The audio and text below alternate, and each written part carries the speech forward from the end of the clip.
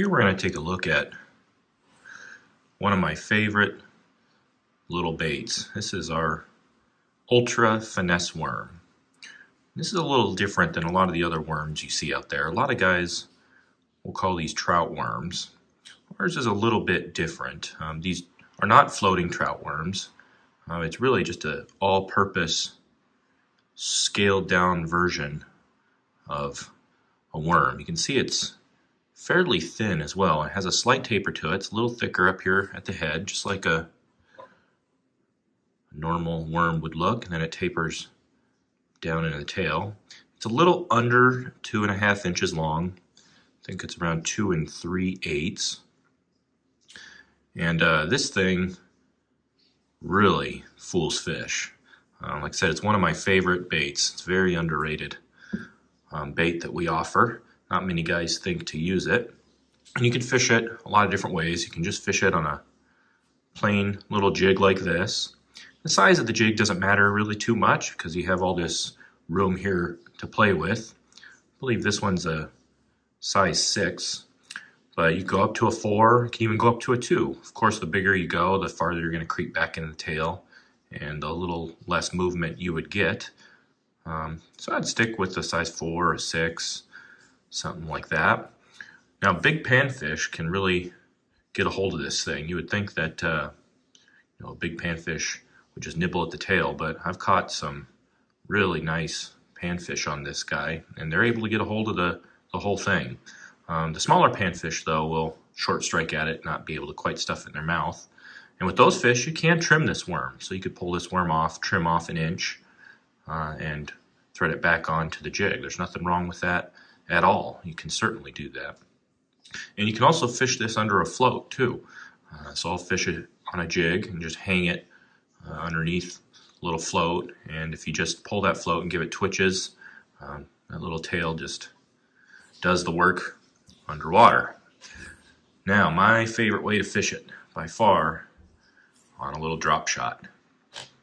This thing is deadly on a little drop shot. And here you can see I've actually threaded it onto the hook. And this is how most of you guys are going to want to fish it, just because you'll see in the video at the end here, I have some video of taking it out yesterday and fishing it. I did nose hook it a fair amount that day. What happens there is fish do tend to pull this guy off if you just barely nose hook. And also if you do the nose hook style where it just sits on the tip of the hook.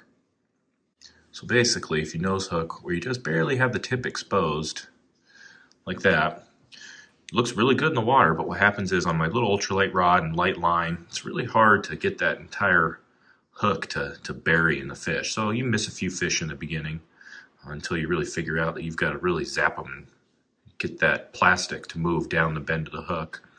The other way to nose hook is you can simply just spear it, have it sit like that.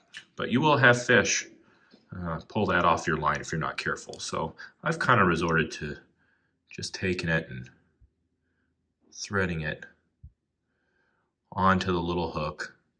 And I found my hookup ratio got exponentially better once I started doing that. But very, very deadly. I can't tell you how much I like this little bait. We offer it in a lot of colors on the website. And if you guys start buying them and liking them, we'll make them in more colors. But we kind of just made some wormy, popular colors, the ones we really like. So what we'll do is go ahead and cut to the footage where I am fishing it and catching fish. I was fishing mainly for little panfish and bass yesterday. Caught quite a few, missed quite a few too. At the very end, I had one really giant fish just attack it, and wasn't really prepared for that on my little ultralight rod, and took one big jump, tossed the hook, and lost him. But that is our Ultra Finesse Worm. You can find them on our website, moondogbaitco.com.